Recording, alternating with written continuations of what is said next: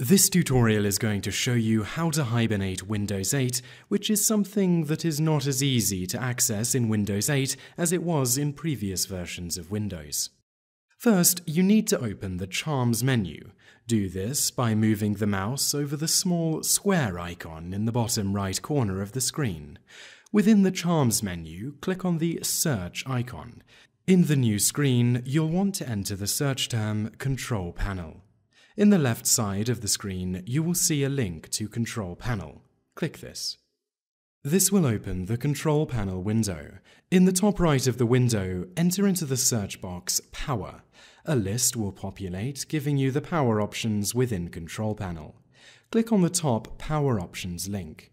In the new window, click on the Choose What the Power button does link on the left-hand side. In the new window, you first need to click the option at the top which reads Change settings that are currently unavailable. Now look to the bottom of the window and click on the checkbox next to the Hibernate label. Click Save Changes and close the window. Navigate back to the Metro interface and open the Charms menu. Click on the Settings icon and then Power.